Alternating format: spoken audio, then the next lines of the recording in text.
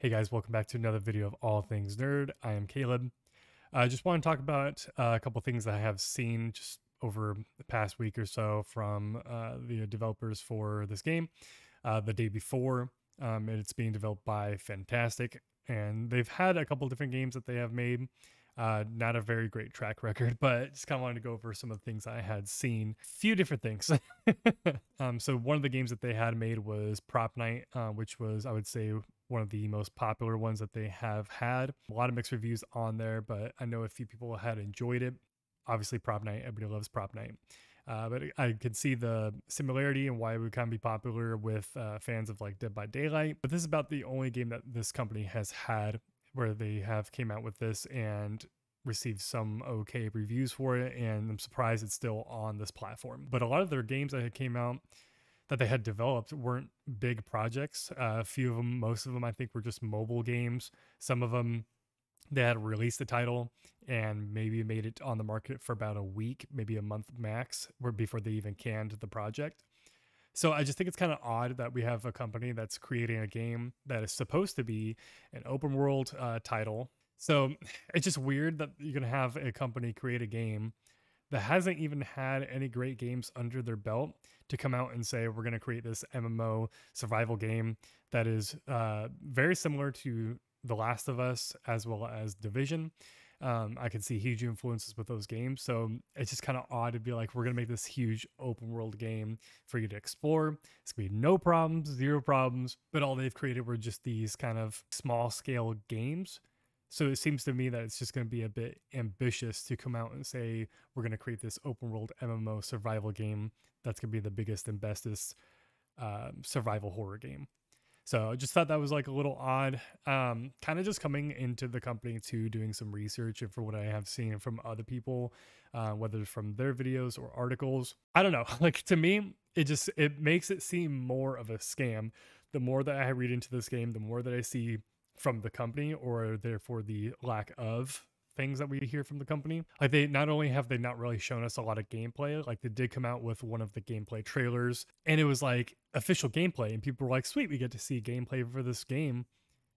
They had what, maybe 5 seconds of over the shoulder an over the shoulder view of them shooting, which wasn't even that great to look at, but it just, everything looked like it was pre-rendered. So I know there's a lot of people that have been asking them, whether it's on Twitter, social media, or even comments on videos, pretty much all you hear is show us actual, live, unfiltered, unedited, raw gameplay footage. And so like this one posted, it's been 5 days ago for PC Games. So it kind of popped up to me, but apparently that they're promising to bring up and show people some, raw footage from the game. So they're going to be doing, see, title, day before official GeForce RTX 4K gameplay reveal, followed by some other trailers. But they say that soon they'll show some raw gameplay footage for the game. That'll be exciting. But like I said, I know a lot of people aren't that happy from what they've seen so far. But especially just the company in general. Like I said, not only do they not have a great track record, they don't have a lot of great games under their belt, and then to come out and say, hey, we're going to create this huge game. But it's just the way that they kind of handle everything. Like, even if you look at the Twitter, you would think that you would be hyping people up about the game.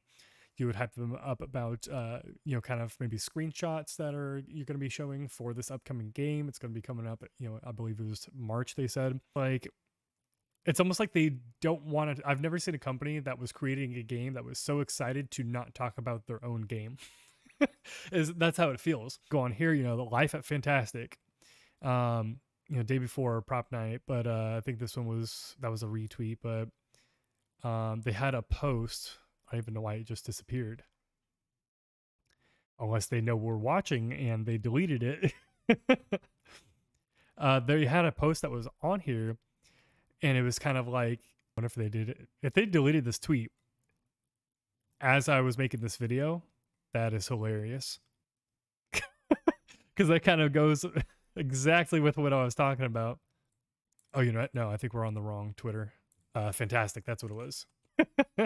I was gonna say, I was like, I swear, if they had deleted this while we're making the video, that's awesome. Okay, this tweet right here. We declare war on offices. Fight for freedom has begun. Freedom from offices. Work remote. Awesome. You know, I agree with that. Working from home is awesome. But they keep promote. If you've noticed, they keep promoting this app, Consonant app. They had a video that came out, which I should have had the link for that. I apologize for being unprepared, but kind of just want to talk about something at least. But apparently there was a video that they came out with where I think I could have swore it was titled something about that they were going to share information about the day before. People clicked on the video, and all it was just kind of this vloggy sort of TikTok house BS video, whatever you want to call it, where they didn't even talk about the day before. It's like they just clickbaited their own video to then promote this app, where they didn't even say it was from them. They were just like, this app's awesome. It helps us to do our job, helps us to work. You guys should install this app. We suggest it. It's awesome. Download it, please. Download it. And then people were like, what is this app?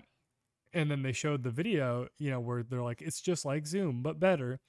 People did some research, did some digging. The app is from themselves. They keep, that's all they keep doing. They just keep promoting this app, Continent app. Nothing about the day before. Everybody keeps asking about raw footage gameplay. They want to, pretty much everybody just wants, it's like poking them with a stick saying, can you just give us some information to tell us that this game is real? You're not, you know, you're not conning us.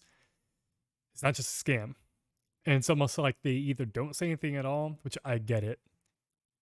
But if you have so many people hounding you and calling your game a scam, I don't know, maybe that's the ultimate prove us wrong sort of thing, where you're just not going to say anything at all. You're just going to come out with a game and let your work speak for itself. Awesome, you know, big baller move, sure. But it's kind of like, I feel like that would heavily affect sales if you're not saying anything at all. And especially for games going to be a scam. I don't know. I think it would just help. This entire hype was to push Continent, a meeting that you guys created. Game set to release in 2 months, and we still don't know anything about the gameplay loop. I don't know. Like I said, maybe they're pulling some sort of Apex Legends, like Apex. They didn't release anything about that game before it dropped. People were like, what the heck are we even playing? Maybe they're going for the same move, but I think as a company that's where they've made so many games, or the few games that they have made and didn't even do well, it's so funny to me why they're not saying anything. Nobody understands that. But yeah, seems sus. But just kind of want to talk about some of the things that I have noticed, just kind of the big uproar where, you know, I think a lot of people are in agreement. They just want to see more.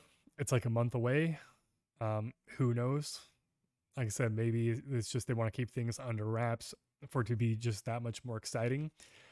But I think the teeter-totter has tilted one way, that the only thing that's going to make people excited for it, or to even want to drop money on it and support it, is if until they actually see some gameplay.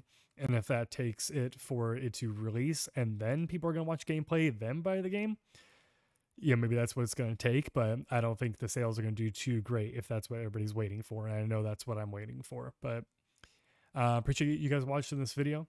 Go ahead and comment down below if you guys feel the same. What are your guys' thoughts? I know I didn't really bring a lot of info forward on this video, but just kind of wanted to just kind of talk about some of the things that I have noticed with this game, the company, just kind of how scammy everything feels. I know you guys must feel the same way. But share down in the comments below. Let me know what you guys are thinking. If there's any weirder things you guys have seen with this company. Everything just feels so shady. But leave a like. Comment down below again. What you guys' thoughts were, and I will see you guys in another video. Thanks so much. Bye.